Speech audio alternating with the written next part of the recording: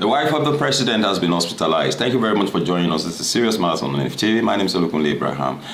Fortunately, the wife of the president of Nigeria has been hospitalized. Aisha Buhari was rushed to the hospital over a leg fracture, as exclusively made available to us by Daily Nigeria. Thank you very much for joining us once again. My name is Olukunle Abraham. Please do share our videos with others. Like our videos. Please do drop your comment, make them simple and simple. Subscribe to our channel and also touch the notification button so that you can get notified whenever we come up here.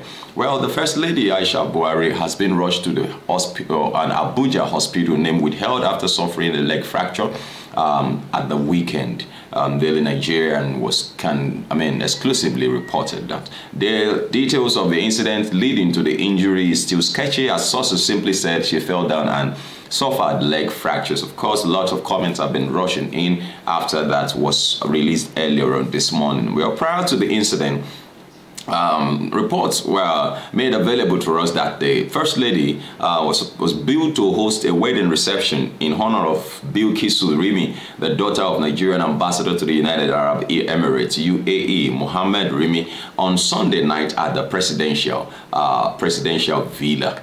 Now, sources, however, said she may not attend the dinner yesterday night. The office of the First Lady did not respond to Daily Nigerian's inquiry at the time of filing this report. Well, we hope that the First Lady gets well very quickly. Of course, as we get details, we'll make them available to you. But it is breaking now that the First Lady has been hospitalized over a leg fracture. Well, please do share this video with others. Drop your comment, make them simple and simple. Thank you very much for watching. We hope the First Lady gets well, quickly and gets back on her feet. Bye-bye.